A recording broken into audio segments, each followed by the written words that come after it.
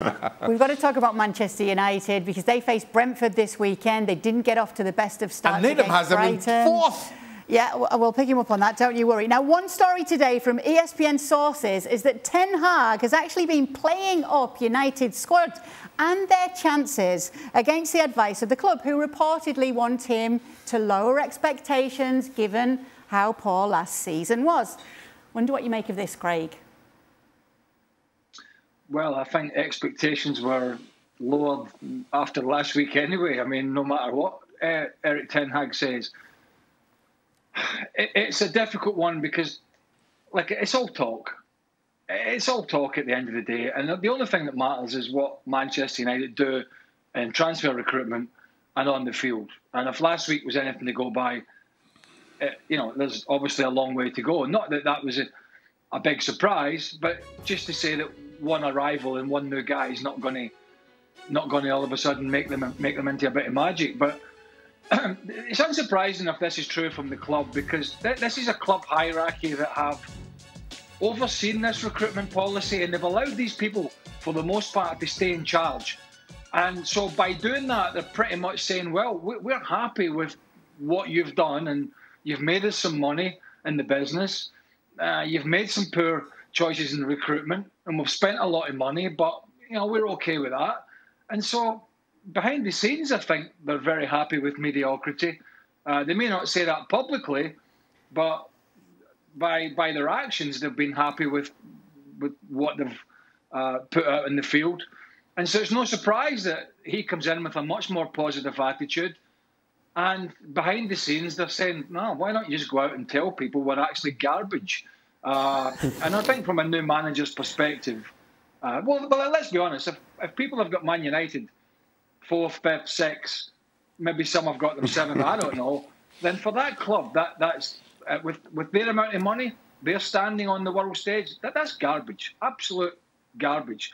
And so why wouldn't Erik Ten Hag be a bit more positive and try and get a bit more enjoyment about the place?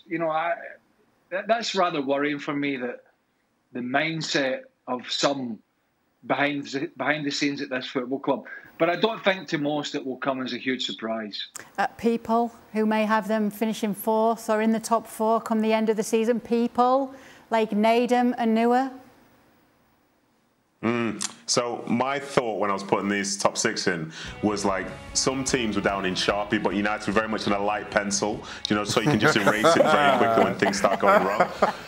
But what I will say with them, like, I hope this report isn't true, because it is ridiculous in my opinion. I think that there are enough players at the club who know how good they are or how bad they are. So if somebody comes in and tries to sort of say you're something else, it's not going to work, because you see it. But when a new manager comes in, the expectation is he's been brought in to try and make you better. So if somebody comes in and they try and dampen your expectations, well, what did they think the players expected after finishing 6th or wherever it was last year? Were they expecting to win the league this next year? Well, probably not. So what would the new manager say? He's got to come in. He's got to gauge what's good about the players, what's bad about the players, and create a strategy that tries to sort of bring out the best in them. So I think it's a funny sort of report, because the last I checked, a manager can say you're good or say you're bad, but ultimately you're either good or you're bad, and you go out there and you show that week in, week out.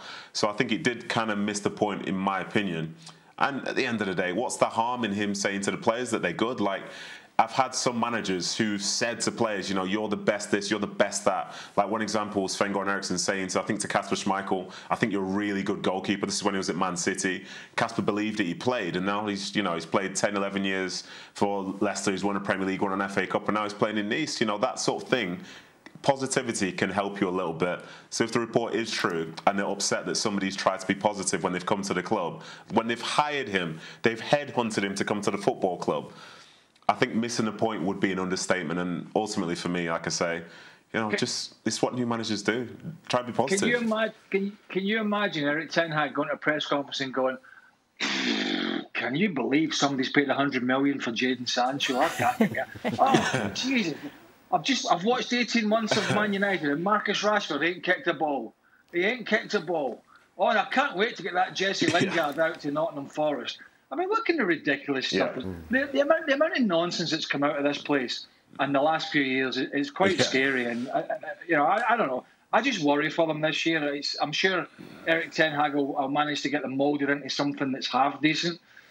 But their transfer recruitment, and we talked about it yesterday, the way they go about it is mind-bogglingly average. Yeah, Craig, one thing I'd say is never worry about Man United. Like, they've spent a lot of time not worrying about anybody else. So they've had their success, you know. I'm sure they'll come back at some point. Let's not worry about them. But what I would say, the opposite, by the way, in terms of managers being enthusiastic, was I think it was 2012, and we had Harry Redknapp come in at QPR to replace Mark Hughes. And this was just after he'd been linked with the England job and all this. You know, he had a very big reputation.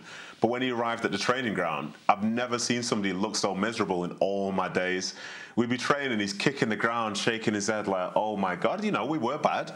But I thought, well, this wasn't the new manager bounce that I thought was coming. So, you know, I could say that also didn't work. So he pretty much made it clear that he didn't think we were any good. And lo and behold, we got relegated. So, you know, there's no harm in a bit of positivity, because worst comes to worst, maybe you can trick them into thinking that they're actually a great team, great club, and can be very successful.